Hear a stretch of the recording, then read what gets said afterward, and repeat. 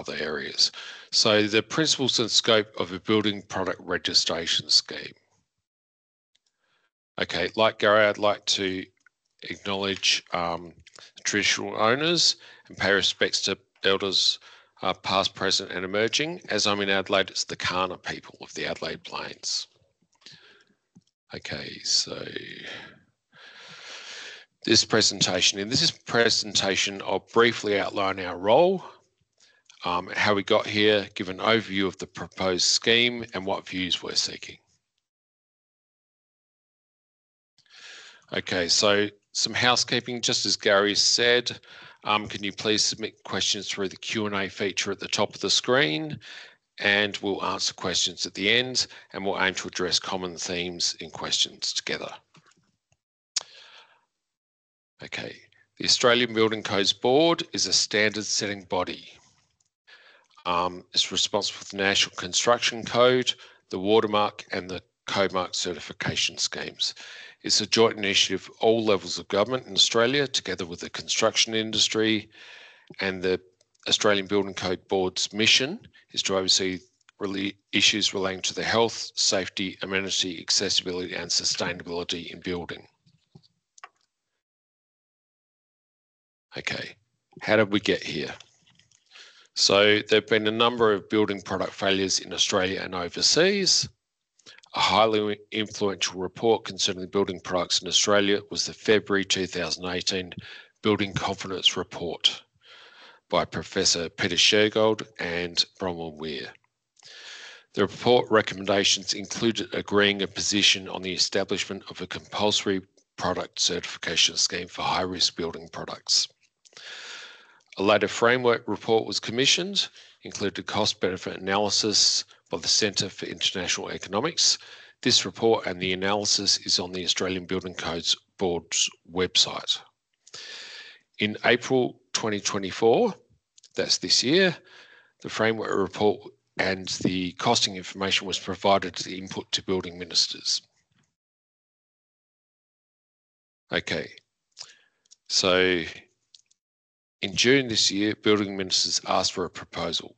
The scheme in the discussion paper is the proposal, but it's really important to note that no decision has yet been made.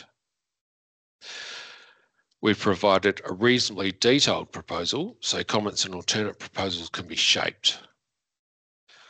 In all cost cases, the benefits significantly outweigh the costs. Okay.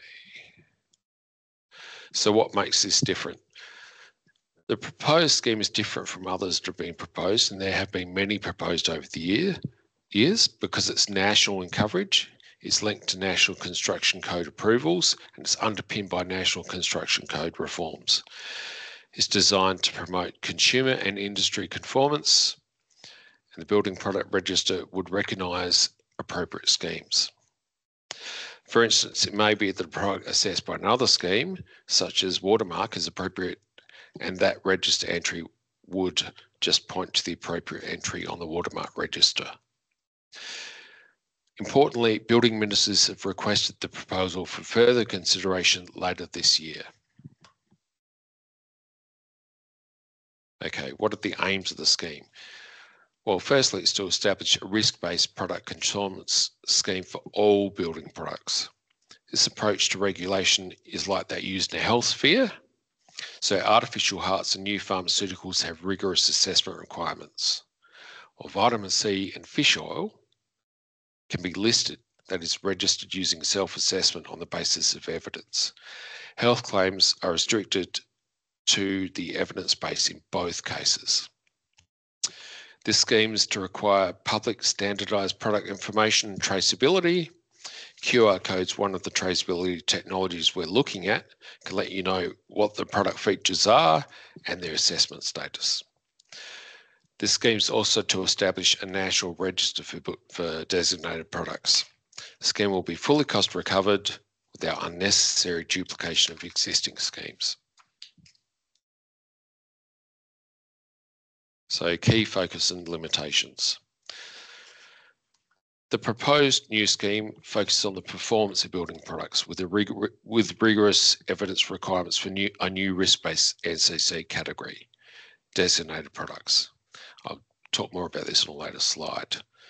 Non-designated building products can be voluntarily registered and self-assessed. We would see more information made available about building products, their intended uses and common compliance issues. These would be identified by manufacturers.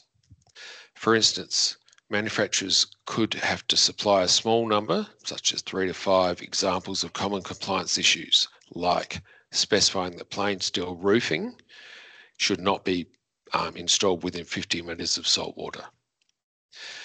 Look, amendments might be required to other schemes to bring them into line with the new proposal. That's likely to be faster, more efficient than trying to duplicate or replace those schemes. Okay, so this is exactly the same that as a diagram in the discussion paper, so I won't try and go through it all here because the discussion paper is probably a bit easier to discern. Just on the left-hand side, there are a whole heap of entities, and the right-hand side are enablers of the scheme. It's important to note that chain of responsibility issues, states already looking at these.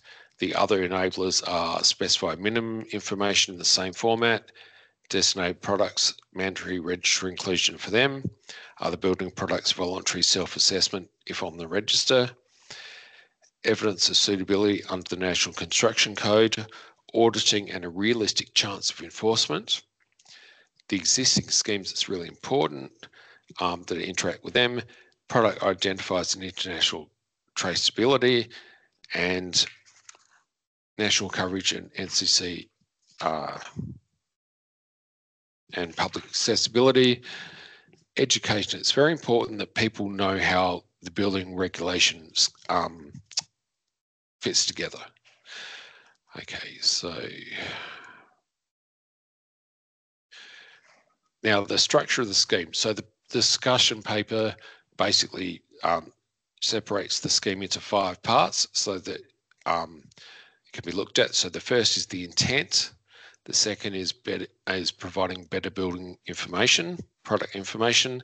The third is a risk-based approach to demonstrating National Construction Code conformance. The fourth is transparent processes. And the fifth is how the scheme will operate on a sustainable basis. Okay. Benefits to industry and consumers.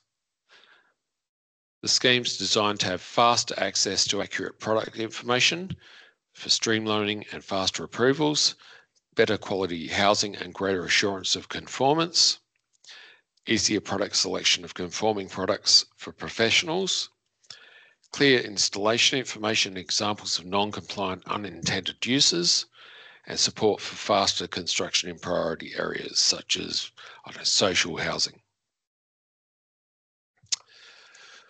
Okay,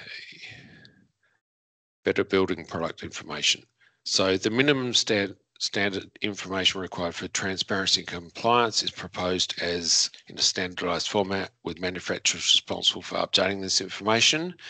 It's proposed to be in plain English, include a description, support and product details, have a statement of intended purpose, instructions for compliance, labelling and global interoperable digital identifier information is also required. This will allow the tracing of products to ensure what's delivered on site is the product specified and that the product substitution can better meet NCC requirements. It's also proposed to have warranty details and compliance issues to be included. Okay, a risk-based approach. The assessment of designated products is proposed to be proportionate to risk. That is, assessment should be risk appropriate, independent and verifiable. The designated products category would be determined by the board in consultation with jurisdictions. This will be through a combined assessment of building products for structural integrity, safety and risk of defects. Designated products are likely to be fire safety systems such as smoke alarms and fire rated panels, fire collars and dampers. Structural and waterproofing elements such as structural steel and wood beams and waterproofing products for multi-storey buildings, and difficult to assess and verify products. The scheme would leverage existing processes to the extent appropriate to avoid unnecessary duplication. Other products could be assessed or recognised through other programs that are assessed as appropriate. The scheme is not designed to duplicate appropriate industry and other assessment schemes that are working well, although some amendments may be required in some cases for the designated products category. So existing programs we're talking about are things like Codemark, Watermark, gas, steel and electrical schemes. Okay, scheme trust, education and promotion. The scheme could be promoted through two marks, one for certified conformity assessed products and one for listed products. Sorry. Manufacturers must update the information on the register for any substantive changes. The Australian Building Codes Board would conduct validation and verification to increase trust in the scheme. National Construction Code changes will require evidence for designated products and supporting information held by manufacturers. Penalties will be in place for unsupported or misleading claims. Okay. So what does this mean for manufacturers? Manufacturers are required to provide minimum information on all their building products in a standardised format. This will include labelling and digital identifiers for traceability. Register entries are mandatory for designated products and voluntary for others. So you can see what traceability looks like for building products in the retail space already. When you go to Bunnings or other hardware stores, there's a barcode or a QR code on the building product, and that allows for that product to be identified and tracked. Okay. Scheme operation, sustainability and oversight. The principle of cost recovery in auditing is to fully recover the cost of the scheme through registrations.